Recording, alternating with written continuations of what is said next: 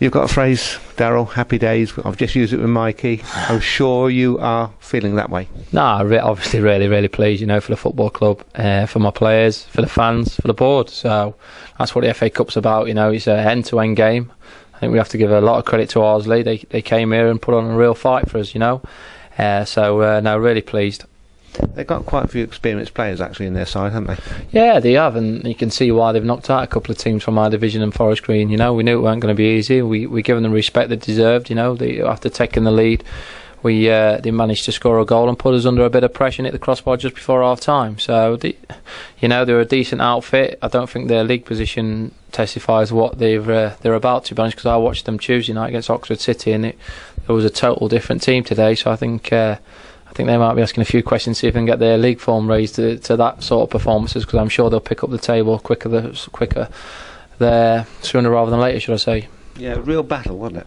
It was a battle, but then again I thought it was a tremendous cup tie, to be honest with you. It was hand-to-end stuff.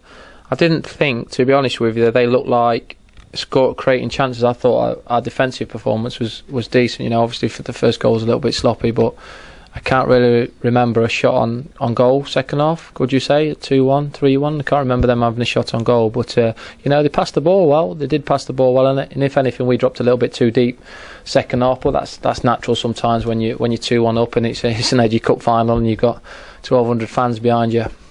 Could have gone either way at that stage, couldn't it? And I was thinking, where is Ardsley? Yeah, well, that's the thing. Your heart's in your mouth, isn't it? That's the beauty of the cup. Another goal, and it's a replay Tuesday night, and they'd have fancied the chances. But Adam Kelly came on, he was superb, and it was a clinical finish by himself that wrapped up the game for us. But I'll be honest, I thought we deserved to win the game on chances alone. So, but really pleased, and we can all look forward to the draw for the cup. Such is the nature of the FA Cup that Ardsley go away from here feeling pleased with himself, disappointed, and probably disappointed that when Chris Dillon was through on goal, he didn't put the ball away, because that would have made it 2-2, and you never know then, do you? Yeah, well, listen, it's if, buts, maybes. If my auntie had she'd be my uncle. So, hey, listen, that's football, isn't it? It's the same as us against Dartford last week. We scored the first goal, we scored the second goal, it's game over. So at the end of the day, you've got to finish your chances. We were more clinical in goal than themselves. I won't take any credit away from them because I thought they gave us a good game, but on balance of the play, I thought we created the better chances and we deserved the win. Especially second half, but in the first half, what a cracking opening goal. Yeah, it was a great strike by Dan. He's coming on leaps and bounds, Dan. I think he's getting the goals. His hard work deserved. He never stops running.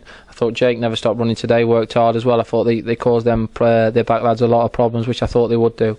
So no, really pleased with Dan. It was a great strike, and fair play to Reedy, because it was a pressure penalty, and he's got to put it in the bottom corner, and he has put it in the bottom corner. So no, really pleased. I'm afraid I thought the goalkeeper had guessed right, but the shot was too powerful. Thank goodness. Well, that's the thing. He's kept it low. Them balls, to be honest with you, we've trained with them all week, and I tell you, they can fly. It's a different sort of match ball, and you connect with them wrong. Ben Aylesbury will tell you, he took a penalty against the Old V Young in the Old V Young we have on a Friday morning, and the last kick of the game for the young lads, he's cleared the crossbar, so he won't thank me for reminding me on TV, but the old ones are 11-9 up, by the way, in that challenge. So now they do fly the ball, so he was pleased and really kept it down. It's always going to be the way, wasn't it, that at the end of the game, they're pressing, trying to get an equaliser, holes at the back, and we exploited it. The third goal I thought was superb. Yeah, superb play, superb break. We were sitting off a little bit deep, and then when we broke, we kept the ball, and Stewie's calm head puts a great square ball into Adam Kelly, curls it in the top corner. So no, it was a great way to end a fitting cup tie.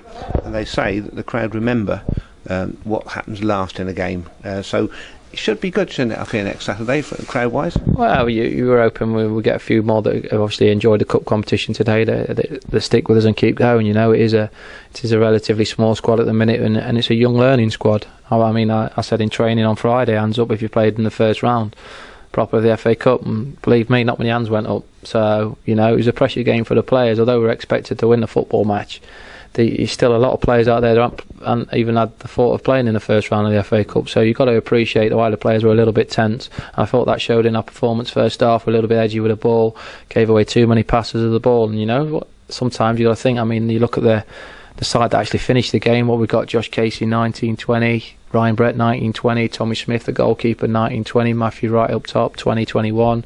You know, Dan Fitchett 19. These are still young boys. Ben Addlesbury seems like he's been here years. You know, he's only 20-21 himself. So these boys are learning all the time, and it's great to learn in big games like the first round of the FA Cup. Well, you started today to try and balance up the ages, didn't you? Well, I need to get the average age up, didn't I? So no, I just thought the occasion and the game. I just thought, you know, just to get older, I think I'd have been doing the lads an injustice if I didn't have started the game today, because I thought it was a game where we needed to pass the ball well, which we didn't actually quite do well first half. But it was a day for calm heads, you know, and that's why I played myself. But don't take nothing away from Adam Kelly. He came on for the last 30 minutes and did what I'd hoped he would do, because obviously Adam was disappointed not to be in the starting 11. But then he shoved that right in the gaffer's face, which is great. Tuesday, Welling. Difficult anyway. You know, they're a good side, aren't they? Going well, so it comes perhaps a little bit too quickly, maybe after the cup. Yeah. Well, hey, listen, we got to rest up.